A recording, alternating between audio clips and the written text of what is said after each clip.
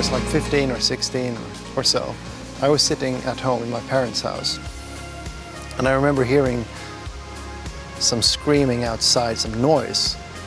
And before I knew it, somebody had opened my front door and ran into my living room, and I ran after. And I found Ax there, sitting on our couch, trying to catch his breath. We started talking about music and graphics and stuff, and we became friends. And I remember being super impressed with Ax's intro there, just to run into my house just like that. And he still does that. I mean, not run into people's houses, but he still makes great intros.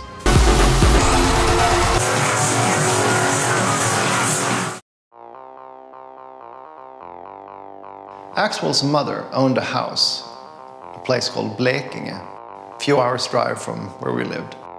Him and I decided to drive up there, bringing our computers, and just spend the weekend there. So a typical day would be start a fire in the fireplace, go sit in front of your computer.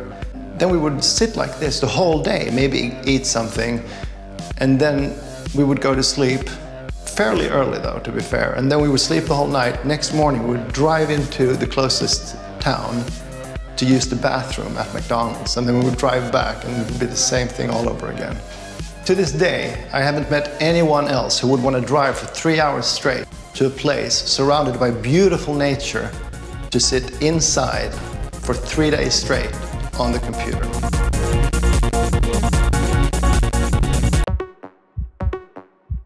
The first record he made was obviously a white label. And I remember that he thought they looked super boring. And he asked me if I could draw something on them by hand. Smiling face or a monster. I remember I drew a skull with big teeth sticking out, one eye pointing that way. The other eye was just a hole, I think. But I remember that he liked it a lot, and that's how it all started.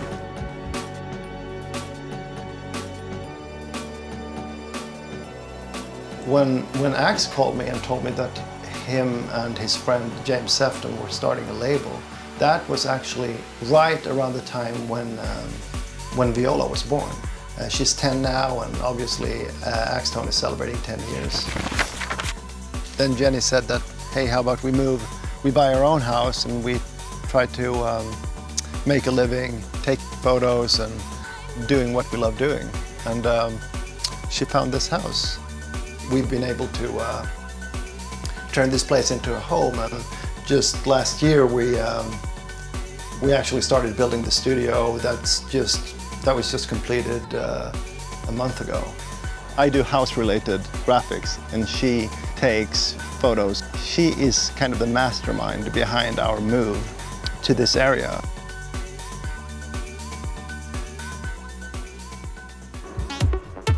I grew up in the city of Lund in the early 80s. For some reason, our area was chosen to be a testing area for cable TV.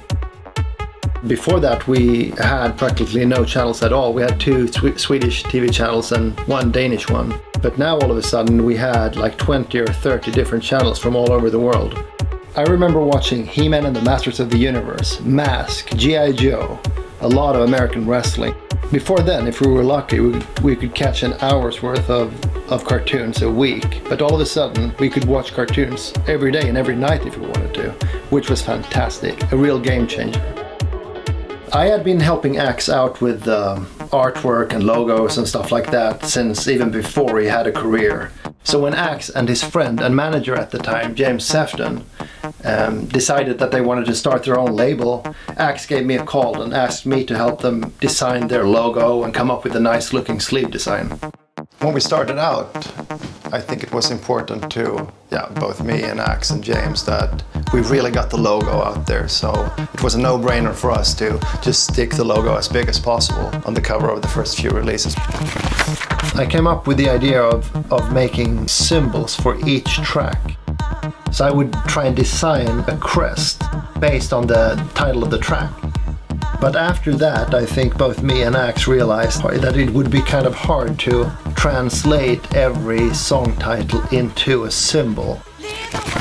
Axwell asked me to try and come up with something for his new track called Leave the World Behind, that he was making with Sebastian Ingrosso and Steve Angelo and Laid Back Luke.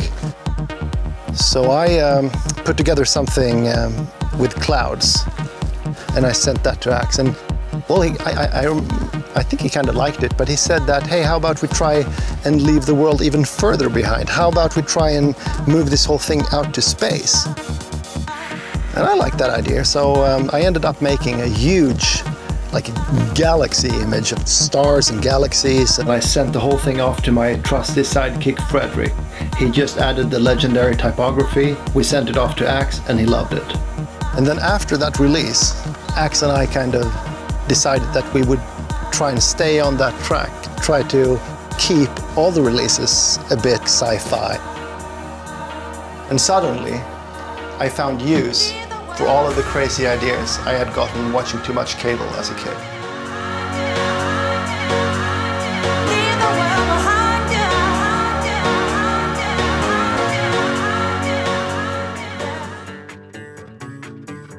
For anyone who's ever tried using Google's image search to find a decent photo of a moon for your sci-fi Axtone inspired artwork, know that you always end up with the same few pictures that you like. I'm going to show you a good trick. Now, I love living out here. I rather just wake up, go sit by the computer, just kind of make use out of those first few hours, and then take the rest of the day off, maybe. No, but seriously, I've never been good at working late or working overtime for that matter. I mean, the first few hours of the day, those are my best working hours. I think I'm like 400% better those hours than the rest of the day. And that's kind of sad, I realize that, but that's just how it is. And that's why I decided to call my company Breakfast Design, actually. It's because whenever I make something good, it's always like in the morning.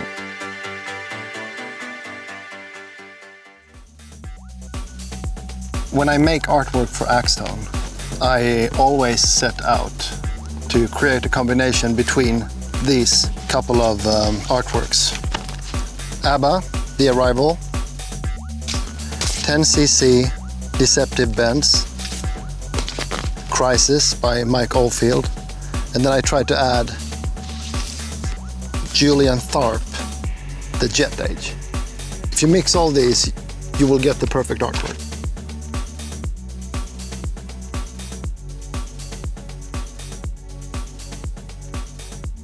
And you're pretty restless before you decide on what idea you're doing, right? Yeah, I'm in a pretty bad mood, I think. Yeah, to be honest. He's It's before I've come up with something to send off as the first rough sketch. It's kind of, because it's always a tight, time schedule, and the longer the longer it takes me to come up with an idea. I mean, the shorter amount of time you have to complete it. So Simon, he will probably tell me that, okay, so we have this new track coming up. As soon as I find out the title of a new track, step one for me is always to draw a series of miniature sketches, just like something like this. It's just an easy and quick way to brainstorm and to instantly see which of your ideas work and which don't. If your idea works in this small size, it will look fantastic big. And whatever I end up with, I bring over to the computer to continue in Illustrator or Photoshop. And then when I have decided on what to go with or what to try, I will go to Google and try to Google for some reference images, just to be able to make a decent sketch that I can send to Ax, so that Ax can approve the whole idea. He usually gets back to me within an hour or two, and he will say, yeah, and then sometimes you come up with an idea that Axon doesn't like. Yeah. And it's like, I remember you did one, there was like this big white wolf walking alone in a like deserted city. And we were like, oh, this is so good. This is the perfect picture. If they don't like it, they suck. And then a few moments later, I'm like, so, how did it go? And he was like, Axel didn't like it. And he's, oh. Why? Why? Why didn't he like it? I can't even remember. It was too weird or something. He said he wasn't a dog person. Oh, that's what he said. And so I said, can't you try to convince him? Nope. No. After that step, I basically tried to make the original artwork. I like the one with the big bell, or what it is, the clock. The clock tower. Yeah. Yeah, that's one of my favorites too. How to stop time. Yep, that's it. I like that one too. I think it's amazing, and you are in that image twice. Yeah, you play both. One boy and one yeah. Most of the Axtone artwork have at least one person in them. And if it's a kid, I usually ask either Frank or Viola if they're willing to pose for, if nothing else, for the mock-up. And sometimes I ask Jenny to pose, even if the end result will have an alien or whatever. We posed for I Found You, which was pretty memorable. Yeah, it's kind of like a new version of Tron. At the time, Tron wasn't that big, and this was No, it was before the remake. It was before the remake, and before, I mean, Daft Punk did this whole Tron thing, so we put on bicycle helmets, knee pads, underwear. underwear. The story isn't as funny as the actual picture, but I don't think I can... No, we won't show that. Absolutely not. No. So I read the title, I listen to the track, and then I try to do the whole thing the other way around. So instead of thinking, okay, so the name of the track is Solar, I guess I should have a sun in there. Instead I try to do it the other way around. If the track name is Solar, then I should try and avoid having a sun in there. How could I then make something that still works with the track and makes sense? So when you listen to the song, it feels like the artwork fits the track perfectly, but still, if I'm doing my job right, the artwork will surprise you.